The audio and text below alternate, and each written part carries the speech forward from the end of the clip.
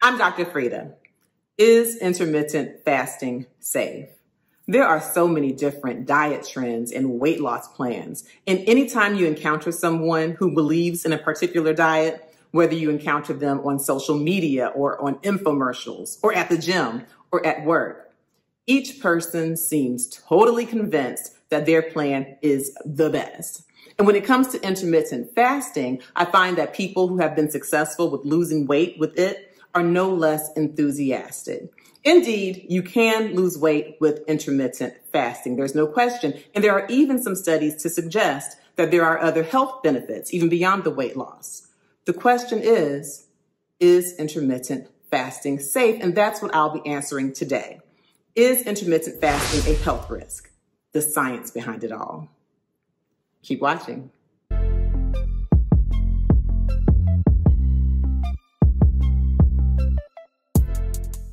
I'm Dr. Frita, an MD who has been triple board certified, and today I'm going to answer the question, is intermittent fasting a health risk? And I will discuss the science behind it all. I will break down this conversation like so. I will give you the definition of intermittent fasting. I will talk about the different kinds of intermittent fasting. I'll break down the physiology, the science on how intermittent fasting can help you to lose weight. And I will go through the scientific data and discuss some of the potential benefits of intermittent fasting. Lastly, I will answer the question, is intermittent fasting safe? Is it a health risk?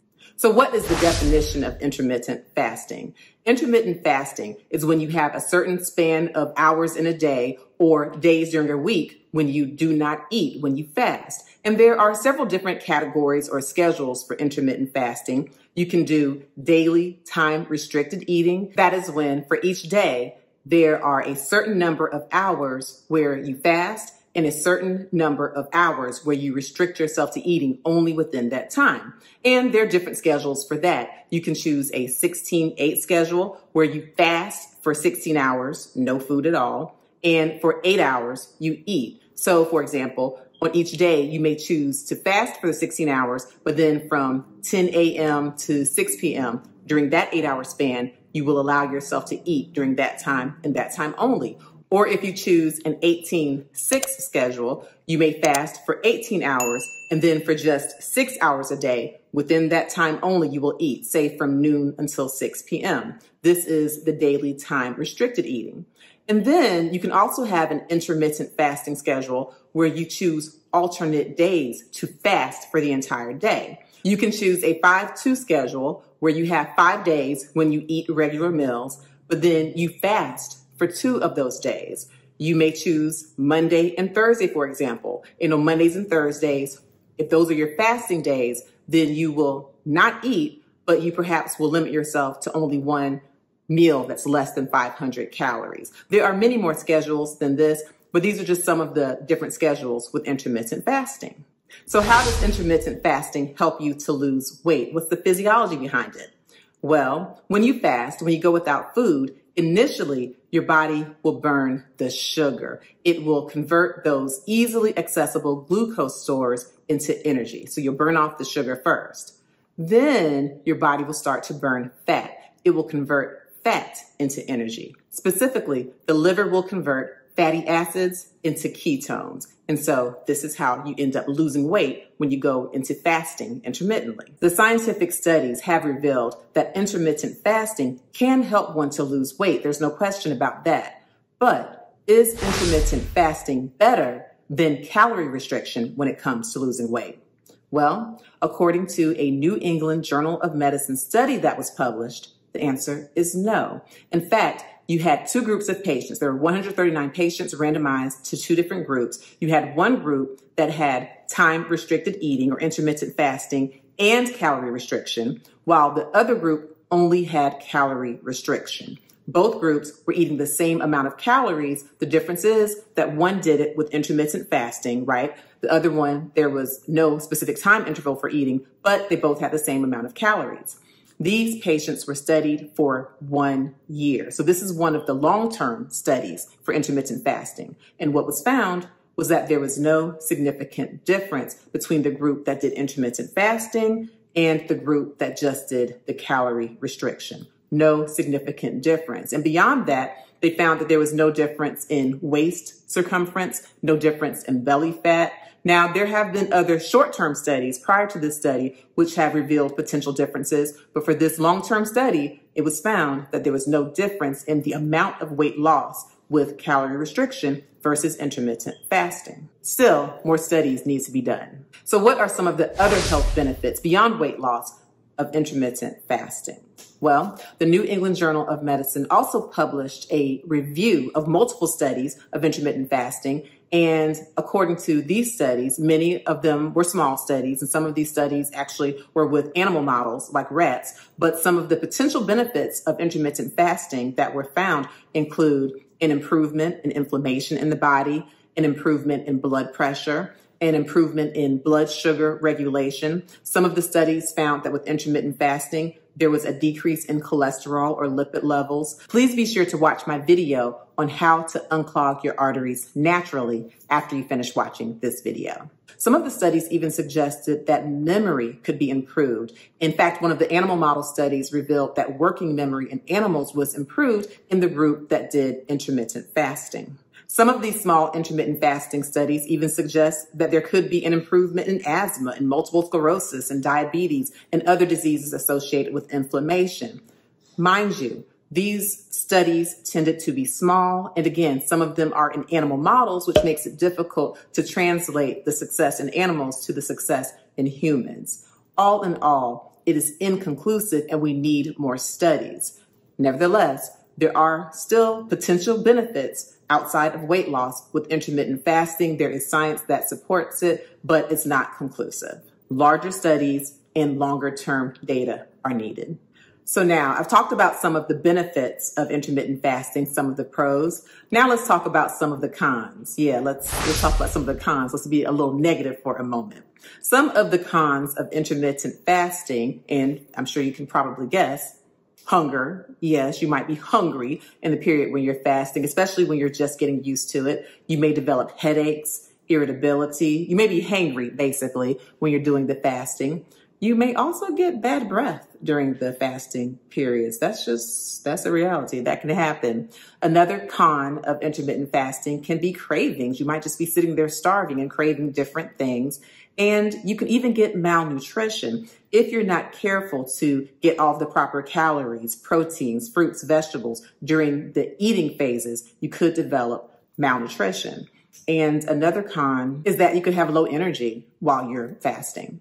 The good thing about forming habits is that most people develop a habit after 2 to 4 weeks of the same repetitive behavior. And so after the habit is formed, some of these initial cons will likely get better. So now for the question of the hour, is intermittent fasting safe? Is intermittent fasting a health risk? Well, the answer is that it depends. It depends. Intermittent fasting may be safe for a certain portion of the population. You certainly want to consult with your physician before starting an intermittent fasting plan. But the truth of the matter is there are certain people who will be able to do intermittent fasting safely. It depends on how long the interval is of the fasting and how well you do with making sure you get the proper nutrition, the proper hydration. Again, consult with your physician. Conversely, there are definitely people who should not do intermittent fasting. And these people, the risks will very likely outweigh the benefits. One group,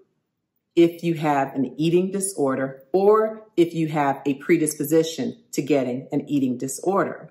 When you have the intermittent fasting, this time-restricted eating, and you have a very specific parameter of when you're allowed to eat, if you make a mistake, if you're not perfect, and of course, last I checked, no one is perfect. And so you are likely to have some mishaps where you eat a little early or you eat a little late. Well, if you are a person with an eating disorder or a predisposition to developing an eating disorder, then if you make a mistake and you don't eat exactly when you're supposed to eat, well, now the eating may be associated with anxiety and shame. And this could potentially trigger an eating disorder. And again, when you think about being restricted and fasting for so many hours or even days, if you're someone who is predisposed to binging, then these intense restrictions could potentially trigger a binge.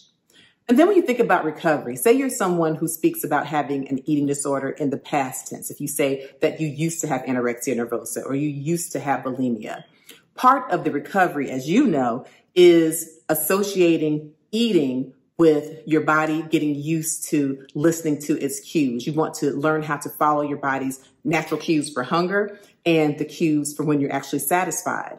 Well, intermittent fasting is the exact opposite. You are being taught to ignore your body's cues for when you're hungry. And so again, if you have an eating disorder or if you are predisposed to having an eating disorder, then intermittent fasting may be a health risk for you. Even for people who choose to do intermittent fasting, during the eating period, when you're supposed to have regular foods, you want to focus on a heart-healthy diet. Please be sure to watch my YouTube video on a heart-healthy diet after you finish watching this video. Another group where intermittent fasting may pose a potential health risk is to diabetics, especially type 1 diabetics. If you are a diabetic, then you are likely taking a medication that will lower your blood sugar, right? You may be on insulin, which lowers the blood sugar, or you may be taking certain oral pills, certain pills that will lower the blood sugar. When you're taking medicines like this, especially when it's long-acting medication, well, your body is dependent upon you eating. If not, you can develop low blood sugar or hypoglycemia. So intermittent fasting can pose a health risk to diabetics. Again, you definitely want to consult with your physician.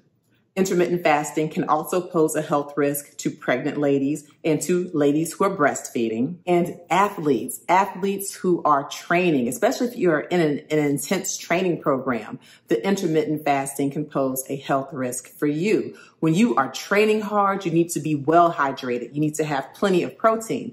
But if you are on a day where you're fasting or only having 500 calories while you're out doing 2 a days, 3 a days, however many a days these athletes do, then the intermittent fasting can certainly pose a health risk. If you are a patient with kidney stones, and yes, remember, I am a board certified nephrologist, a kidney doctor. If you have kidney stones, then intermittent fasting can pose a risk because oftentimes, especially if you're a person who associates drinking with eating, there are times when you're fasting where you could get dehydrated. Well, dehydration can definitely exacerbate kidney stone formation. And if you have GERD, gastroesophageal reflux disease, then the intermittent fasting could also pose a health risk to you. It could exacerbate that condition. Intermittent fasting can also pose a health risk to children. When you are a growing child dependent upon calories as you're going through your development, if you are being restricted, that could pose a health risk.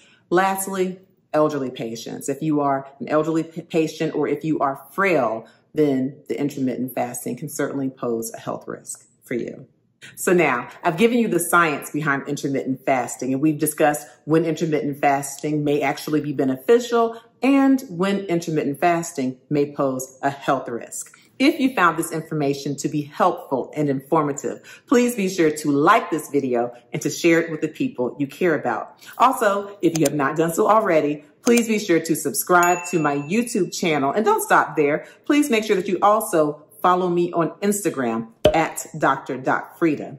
I also have a podcast, Healthy Happy Life Podcast with Dr. Frita. Make sure you check out those episodes. And of course, don't forget to purchase my book, Under Pressure, A Guide to Controlling High Blood Pressure. I thank you for watching. I appreciate you for watching. And I want you to be sure to do your best to live your healthiest, happiest life. I'm Dr. Frita.